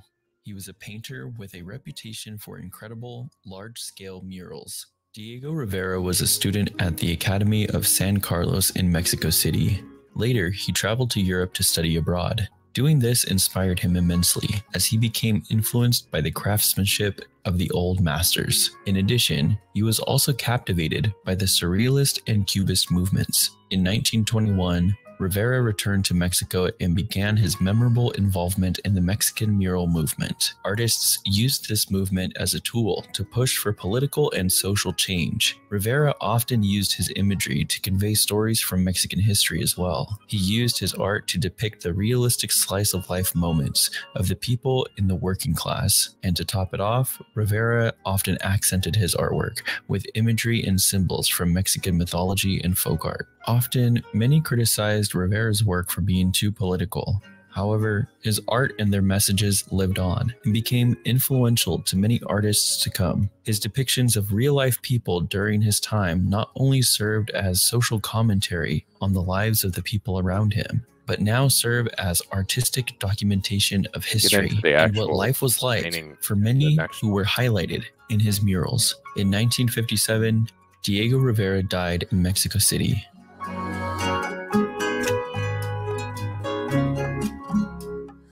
Okay, that's all I wanted out of that one.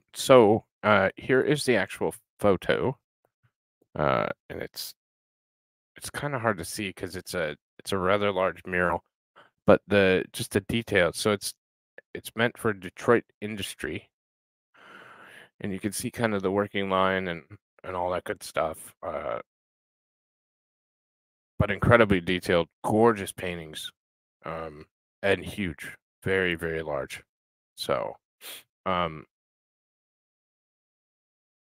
it kind of pissed me off because I looked and looked and looked for this video and couldn't find it. It was private everywhere, but I found it when I was bringing up the picture. So, good for us.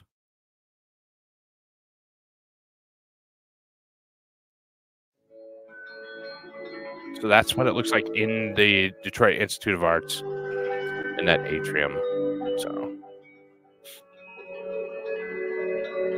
we're at the Detroit Institute of Arts in Rivera Court, which is where Diego Rivera's world-renowned Detroit industry murals are.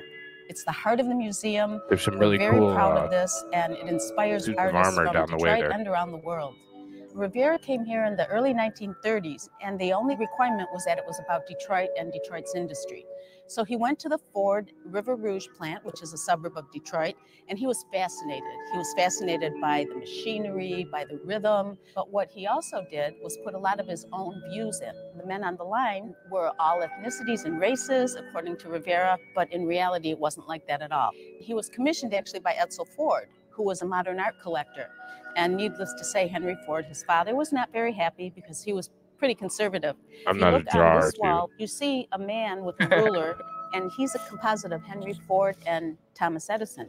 So he symbolizes the man who is stern and, always listening and watching. Also on that wall, you have warplanes that were used for destruction, poison gas manufacture that mutated cells. Then on the other side, you have the worker, who just happens to have a red star on his glove and a hammer in his hand. So the dichotomy of industry being good and evil is here. You see a group of people who are being given a tour of the plant. So they're watching the workers. And Rivera thought, oh, this is the bourgeoisie. They don't have to work. They have all this leisure time. So he patterned some of them after comic book characters. So you'll see Dick Tracy, you'll see the Katzenjammer Kids, and then Charlie Chan. So in his own way, he's making fun of them. And then on this wall, he considered agriculture the first industry. So he has a baby being born out of the earth. And then on either side, he has great, but the fruits and politics are vegetables that are native to Michigan. So everything really comes out of the earth. And there was a right-wing priest, Father Conklin, who had a radio show that called for the murals to be whitewashed because he said that was blasphemous and he thought the nudity was pornographic. But actually, the administration of the museum and Edsel Ford and the workers all rallied behind it. So we're very fortunate that this, which really is his best work, remains the heart of the DIA and a wonderful symbol for Detroit. it is a really pretty picture. I've seen it in person a couple times, and it's gorgeous. And there's a lot there, a lot to kind of take in, and a lot that I didn't even know. So while reading about it, so if you ever get a chance, it's in the Detroit Institute of Arts down by Wayne State, and it's gorgeous. So So that takes us to the next clash between Ford Motor Company and the workers and stuff like that, and we get into, we're gonna start. Well, we'll just, yeah, let's start here. So this is just a quick overview about the riots, and then we'll get directly into the Battle of the Overpass. So.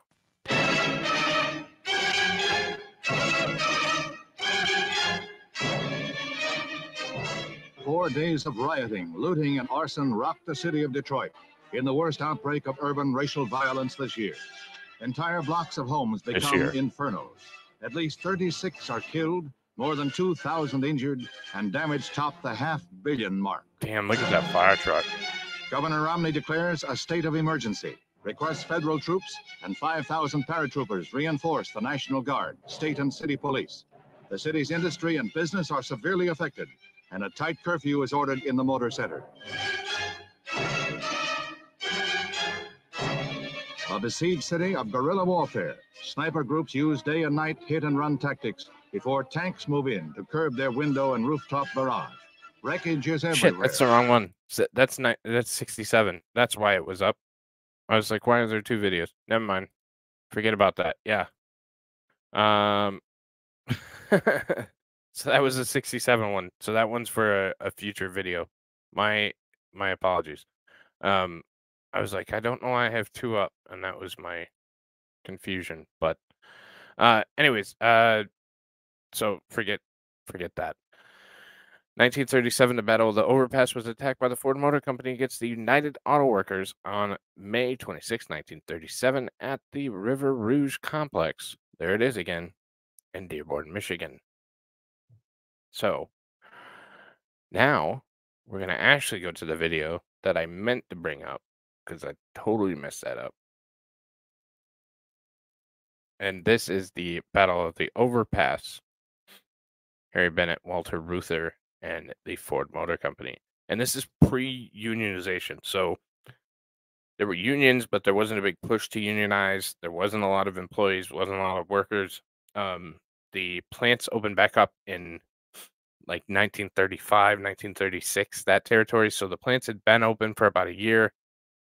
Wages weren't the same before they closed, all those good things. So, so this is about the Battle of the Overpass.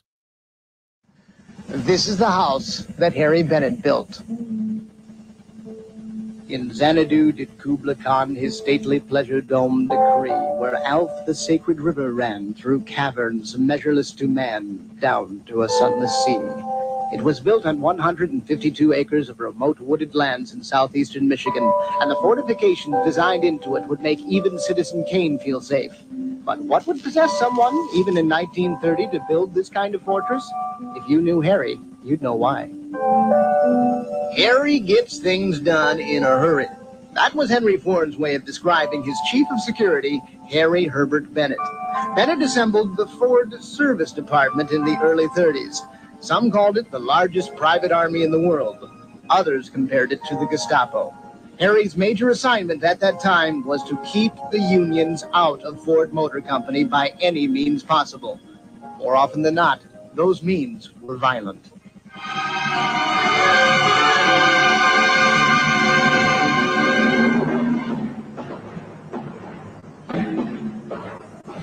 When it came to strike breaking, Harry Bennett was the best. His brutal tactics made him many enemies, and after repeated attempts were made on his life, he and Henry Ford decided a safe house had to be built.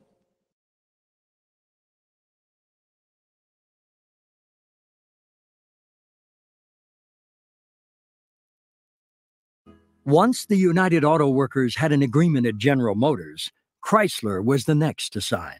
Union leaders now looked to include what they feared would be the hardest case of them all, the Ford Motor Company. We knew that we weren't ready to take on Ford, but we had to lay a foundation for the Ford drive, and we knew it would be more difficult than General Motors was because it would be more violent.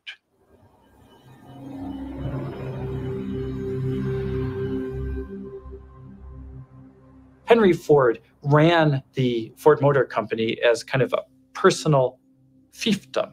It was his and his alone. It was literally his and his alone. It wasn't a public company. This was truly his baby. He saw it grow and burgeon, if you will, and was more than paternalistic. He felt an ownership, and therefore he didn't want to be intruded upon.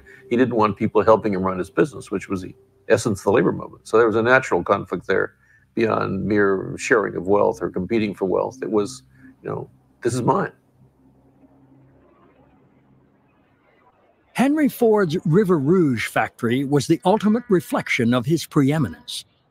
Set along the river for which it was named, the 2,000-acre facility west of Detroit was the largest concentration of machinery and labor in the world. Employing over 100,000 workers, Ford considered security a priority. He created a management division known as the Service Department to ensure order in his plants. But their tactics were not always sound. There was, in the shadows of the Ford Motor Company, the presence of one Harry Bennett, who had developed within the Ford structure a private army of some 5,000, many of whom were armed inside the plant as a security force. Harry Bennett, Ford's henchman and former bodyguard, was an unpredictable character. He kept a gun in his desk and always wore a bow tie, claiming to have been nearly strangled by a necktie in a street fight. Bennett wasn't a gangster, but he hired a lot of people from the Detroit underworld to do the bidding of the Ford Service Department. He hired ex-boxers, ex-wrestlers, ex-strong-arm guys, ex-gunmen, ex-gangsters, anybody who had some kind of a frightening persona about him to keep people from talking about or even trying to organize at the Ford plant. The intention of the whole Ford Service Department was to prevent unionization in any way, shape, or form.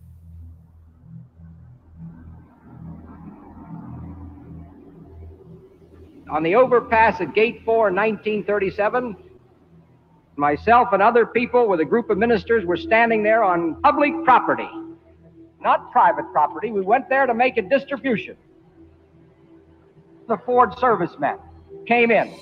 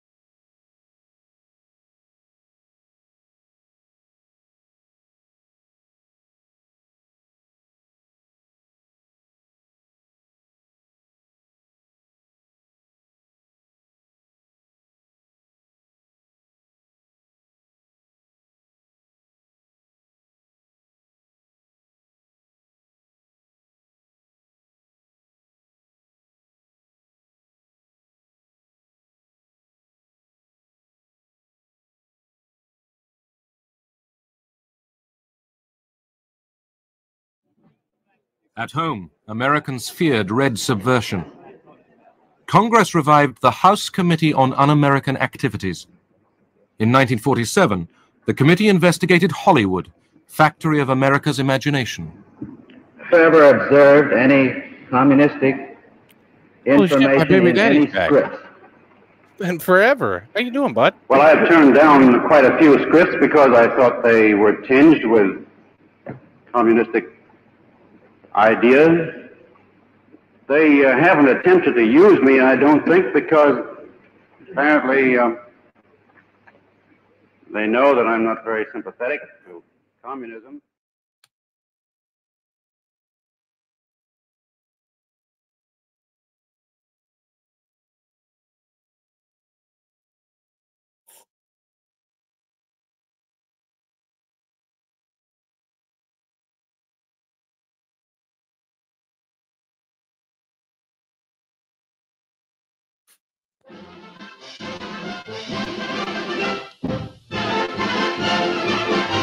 Labor delegates representing 16 million workers gather in New York for the history-making merger of the American Federation of Labor and the Congress of Industrial Organizations.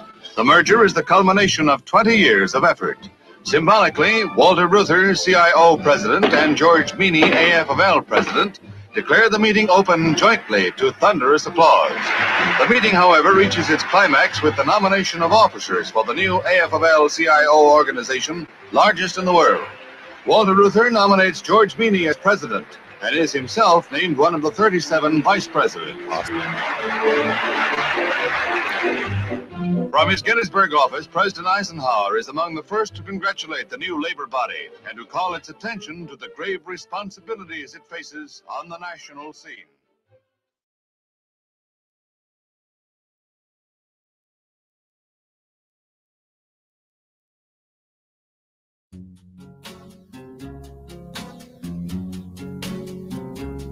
Summertime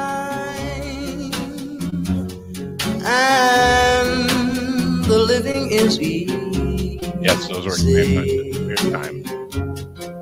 Fish are jumping and cotton is high.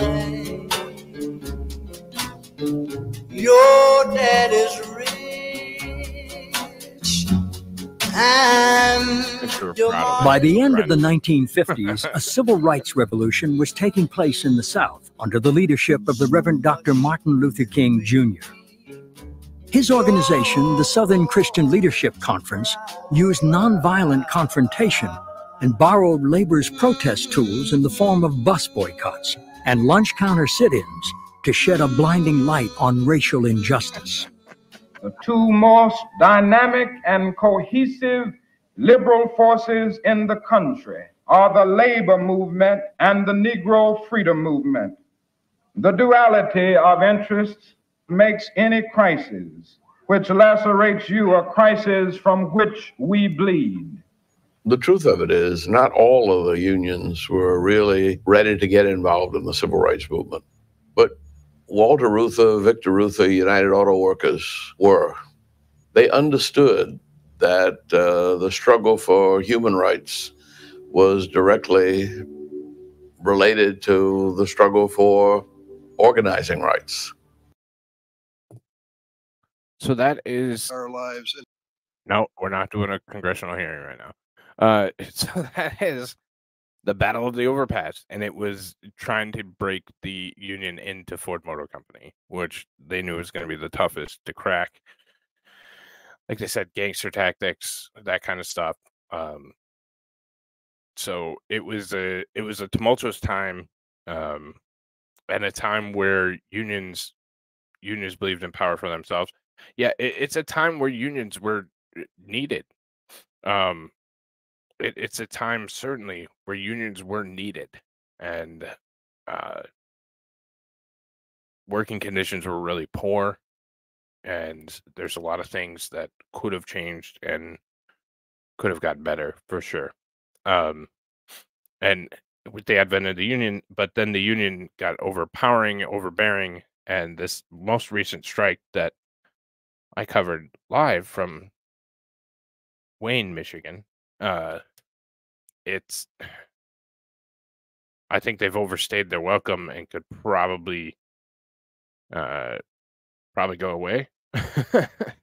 Yeah, nowadays the union abuses you. So it's come full circle, and they probably shouldn't be around anymore. But they're still going to, because they're powerful political organizations that aren't going anywhere anytime soon. So we'll see more of this. We'll see more of this in, the 40s, 50s, 60s, into the big time riots in 67. And we'll kind of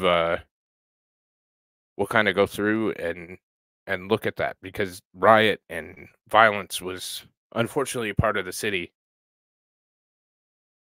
for most of the time after this. And then you had division, like we talked about last week with the wall, that kind of stuff 2 weeks ago. unions are iffy depending on location. I think they were definitely necessary at this point. I think they overstayed their usefulness. So they pay politicians so they can keep their power. Yeah, well, it's a big lobbying circle jerk. So they're going to continue to go back, forth. So let me have a conversation with you, chat. I don't watch movies or television. It's just not my thing. Okay? I have no idea who this guy is, and I know that you guys are going to give me hell for this. Because apparently I should know who he is, but I don't know who he is. I know some of the stuff, but I don't know who this guy is. Francis Ford Coppola is an American film director, producer, and screenwriter, and apparently one of the greatest directors of all time. No idea. Made movies You're a Big Boy Now, Finn's Rainbow, The Rain People, The Godfather, Patton, The Conversation, Great Gatsby, Godfather 2, Apocalypse Now, Godfather Part 3, Bram Stoker's Dracula, Jack the Rainmaker, Pinocchio, Supernova 2000. Yeah, I don't know. I feel like it's one of those things that you guys would hate me that I didn't know, but I didn't. I've heard of The Godfather. I've never heard of him. I was about to say that I've never seen it, but I wouldn't say that because that would probably get hate. So I won't confirm or deny that I've seen it. But yeah, apparently he was influential in movies and television. I don't know who he is. But here's a little bit about him. This picture just it makes it all make sense. Well, he did at one point. He fainted. He had a collapse, and he told me that he could see himself going down a dark tunnel, and he didn't know if he was dying or leaving this reality or what was happening to him. He'd gone to the threshold, maybe, of his sanity or something. It was scary, but also kind of exhilarating, thrilling that he would take such risks with himself and his experience to go that far. And I think this film was all about risking your money, risking your sanity, risking how far you can press your family members. I mean, everything that he did, he went to the extremes to test those fringe regions and then come back. Biden already knows who I am. Nothing is so terrible as a pretentious movie. I mean, a movie that aspires to something really terrific and doesn't pull it off. Most of them are gone. It's shit. It's scum. Hayden. And everyone will walk on it as such. And that's why poor filmmakers, in a way, that's their greatest horror, is to be pretentious. So here you are, on one hand, is trying to aspire to really do something. On the other hand, you're not allowed to be pretentious. And finally, you say, fuck it. I don't care if I'm pretentious or not pretentious, or if I've done it or I haven't done it. All I know is that I am going to see this movie. And that for me, it has to have some answers. Biden doesn't know who he is. His administration knows who I am. On about 47 different levels. And it's very hard to talk about these things without being very corny. You use a word like self-purgation or epiphany, they think you're either a religious weirdo or an asshole college professor. But those are the words for the process, this transmutation, this renaissance, this rebirth, which is the basis of all life. The one rule that all man, from the time they first were walking around looking up at the sun, scratching around for food and an animal to kill, the first concept that I feel got into their head was the idea of life and death. that the sun went down and the sun went up. I know. But It might have the crop, been when they learned how to stoking the make a fire crop, and had it something died. to In do the with winter, that. everything died. And to the first man, he must have thought, oh my God, it's the end of the world. And then all of a sudden, there was spring and everything came alive and it was better. I mean, after all, I mean, look at Vietnam. Look at my movie. You'll see what I'm talking. Yeah, so he sounds like a Hollywood stoner to me. But, you know, he's your guys' hero, I guess. I don't know. Yeah, that was on the set of Apocalypse Now. I didn't want to go into something long because I don't know who he is, but yeah, he was born in 1939 in Detroit, Michigan.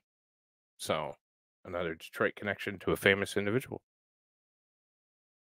And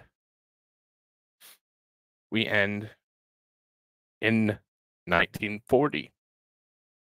So we continue to grow. Detroit, Michigan has a population of 1,623,452. So about 100 grand more people than the previous year or the previous census in 1930. So that was from the 1940 United States census. 1.6 million people. So, but yeah, so that is it all the way up to 1940. Next week, we'll not too famous if you don't know who he is. Well, there's a lot of, yeah, I guess. There's a lot of, I don't know a lot of the movie stars and stuff like that. So, or movie people. So yeah, so next week, we'll continue on our track. We'll go, I'm going to try and go 1940 to 1950, but there's a lot in there. There's also going to be the special program that will be in the probably after next week. So I'll do next week, and then we'll do the special program with the World War II bomber plant with the interview and everything that I have with the people there. So that will be upcoming. That will be after this next week's episode. So we'll kind of touch on it, and then it will be a separate episode dedicated to just the bomber plant, the tour, and the conversation that I had with the wonderful people. So, with that being said, that's going to be it for me this evening. Catch me tomorrow for news. And yeah, that sounds like what we have.